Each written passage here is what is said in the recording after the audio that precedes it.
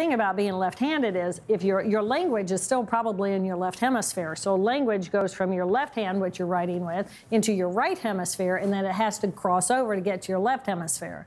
So this is one reason why left-handed people tend to be extremely bright. It's because you're really, just even for the fundamental of language and writing, you have to use both hemispheres. What? Yeah, yeah. So so right-handed people only use one hemisphere when they write? Yeah, because they're going from our language, whether you're left-handed or right-handed, is probably in your left hemisphere. So for right-handed people, it goes straight to the left hemisphere.